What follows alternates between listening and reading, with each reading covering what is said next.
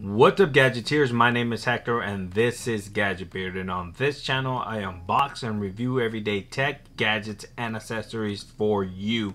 And on today's video we have the ZTE Blade Max View, and I'm going to show you how to integrate the expandable storage to make it adoptable storage. Now I currently have a 64 gigabyte SD card inside the SIM tray, so it's already in there. Let's go ahead and walk through the process on how to set up the expandable storage as adoptable storage. It's very quick and easy.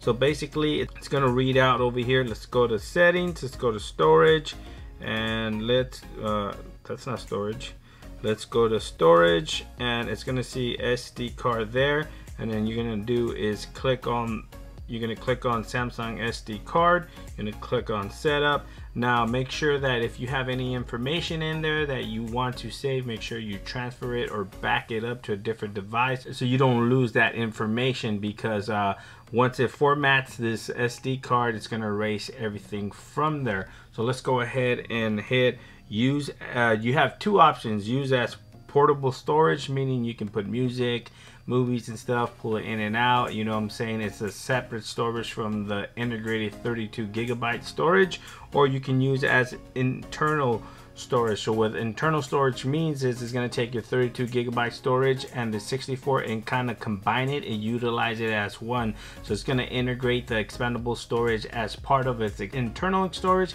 It's going to put apps and stuff like that, and you're not going to be able to tell the difference.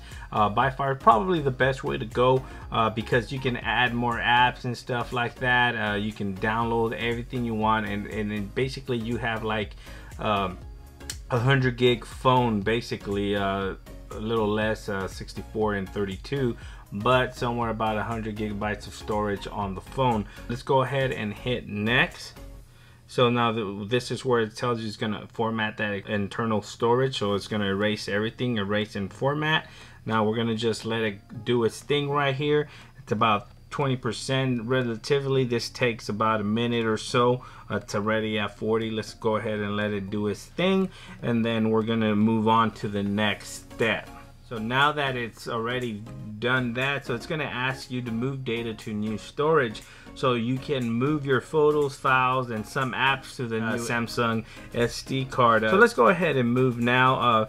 Basically it prevents your internal storage from getting bogged down and making the phone work slower. So this is going to make the phone actually faster. Let's go ahead and hit next, and then let's go ahead and hit move. And it said in the beginning it's going to take about 2 to 3 minutes. Let's see how fast it actually takes. It looks like it's going to be a little faster than that. It's already at 30%.